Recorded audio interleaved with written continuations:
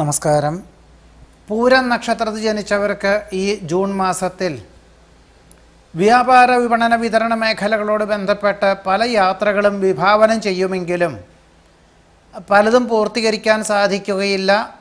മറ്റു ചിലർക്കാണെങ്കിൽ ഉദ്യോഗാർത്ഥികൾക്കാണെങ്കിൽ ലഭിച്ച ഉദ്യോഗം ഒരുപക്ഷെ താൽക്കാലികമായിട്ടുള്ള രീതിയിലുള്ള ചില ഉദ്യോഗം നഷ്ടപ്പെടുവാനുള്ള യോഗമുണ്ട്.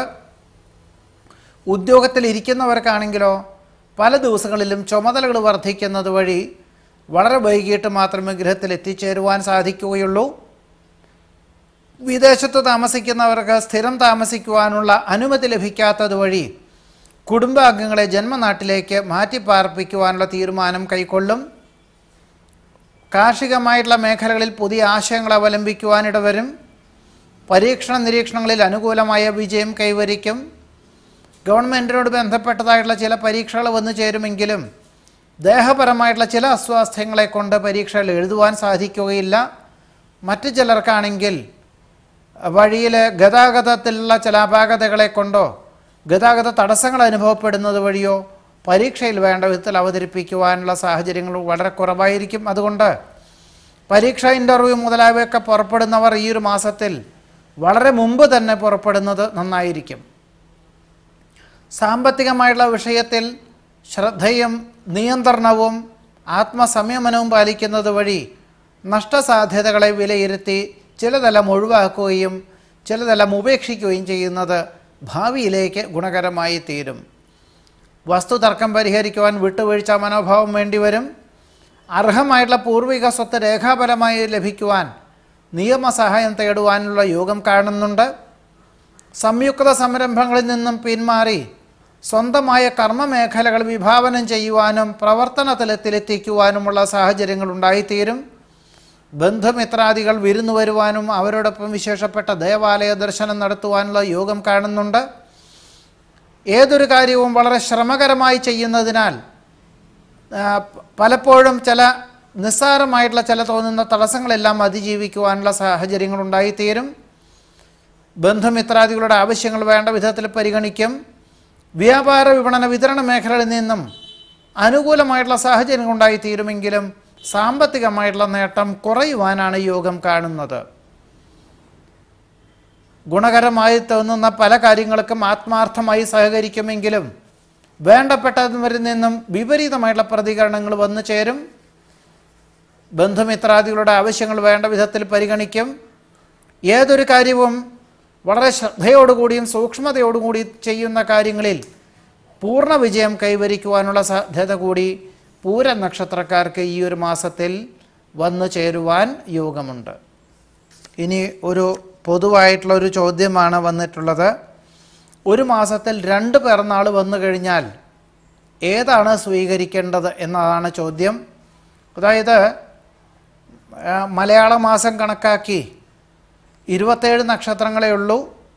ഈ 27 നക്ഷത്രങ്ങൾ ഒരു മാസത്തിൽ 30 ദിവസമോ ചിലപ്പോൾ ചില ധനുമകരം എന്നീ മാസങ്ങളിലൊക്കെ തന്നെ 28, 29 എന്നീ ദിവസങ്ങൾ വരും, എന്നീ തീയതികൾ വരും. എന്നാൽ മിഥുനം, ഇടവം, മിഥുനം, കർക്കിടം എന്നീ മാസകാലങ്ങളിലൊക്കെ തന്നെ ചില വർഷങ്ങളിൽ 30, 31, 32 തീയതി വരെ വരാം.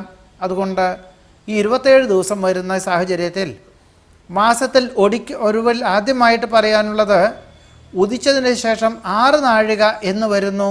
അന്നാണ് ഈ നക്ഷത്രം പിറന്നാളായിട്ട് സ്വീകരിക്കേണ്ടത്. മാസത്തിൽ 2 പ്രാവശ്യമായിട്ട് വന്നാൽ ഒടുവിലത്തെയാണ് പിറന്നാളായിട്ട് സ്വീകരിക്കേണ്ടത്. അതുപോലെ തന്നെ ശ്രാദ്ധമാണ് സ്വീകരിക്കുന്നത് എന്ന് വരികിൽ മാസത്തിൻ്റെ ആദ്യത്തിലാണ് സ്വീകരിക്കുക പതിവ്. ഇത് പഞ്ചാംഗങ്ങളിലൊക്കെ തന്നെ പിറന്നാൾ, ശ്രാദ്ധം എന്നീ കോളം കാണും. അതിൽ നിന്നും സ്വീകരിക്കാവുന്നതുമാണ്. പൂയം നക്ഷത്രത്തിൽ ജനിച്ച രാജേഷ് ജനന വിവരങ്ങളെല്ലാം എഴുതി അയച്ചിട്ടുണ്ട്.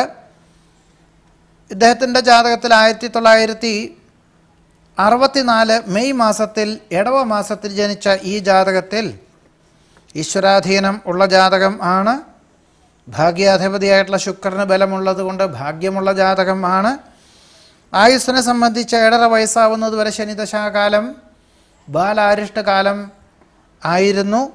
7.5 വയസ്സ് മുതൽ 24.5 വയസ്സ് വരെ ബുധദശാകാലം നല്ല സമയമായിരുന്നു.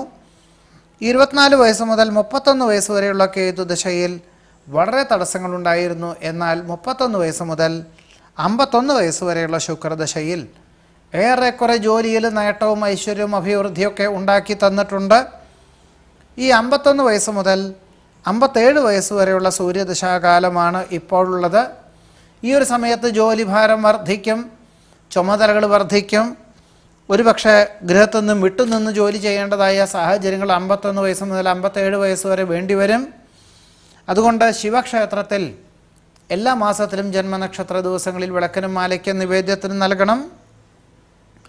2015 സെപ്റ്റംബർ മുതൽ 2021 സെപ്റ്റംബർ വരെയാണ് ഈ സൂര്യദശാകാലം. ശിവക്ഷേത്രത്തിൽ എല്ലാ മാസത്തിലും പൂയ നാളിൻ്റെ അന്ന് ജലധാര, കദളിപ്പഴ നിവേദ്യം, കൂളകമാല, പിൻവിളക്കൊക്കെ നടത്തിക്കഴിഞ്ഞാൽ തീർച്ചയായിട്ടും ഈ ഒരു കാലയളവിലുള്ള അനിഷ്ടങ്ങളെല്ലാം നീങ്ങി ഔദ്യോഗിക തലത്തിൽ അനുകൂലമായിട്ടുള്ള ഫലങ്ങൾ വന്നു ചേരും. 57 വയസ്സ് കഴിഞ്ഞു കഴിഞ്ഞാൽ 67 വയസ്സ് വരെയുള്ള ചന്ദ്രദശയിലും 74 വയസ്സ് വരെ ചൊവ്വാദശയിലും തൊഴിൽ ചെയ്ത് ജീവിക്കുവാനുള്ള യോഗമുണ്ട്. പൊതുവെ ധാരാളം ജോലി ചെയ്യുന്ന വ്യക്തിയാണ്. ഇതിനൊരു ഔദ്യോഗികമായിട്ടുള്ള ആ ഒരു പദവി അല്ല എന്ന് വരികിലും ഈ ഒരു 74 വയസ്സ് വരെയും സ്വന്തം നിലയിൽ പ്രവർത്തന മണ്ഡലങ്ങൾ ചെയ്യുവാനും അതിൽ നിന്നും ആദായം ഉണ്ടാകുവാനും സാധ്യതയുള്ള ഒരു ജാതകമാണ്. ഭാവി ഫലം എന്തുള്ളത് മാത്രമേ ചോദിച്ചിട്ടുള്ളൂ.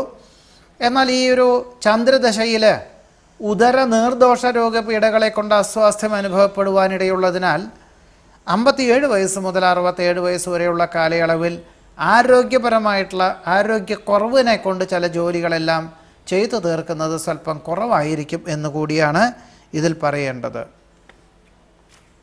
നമസ്കാരം.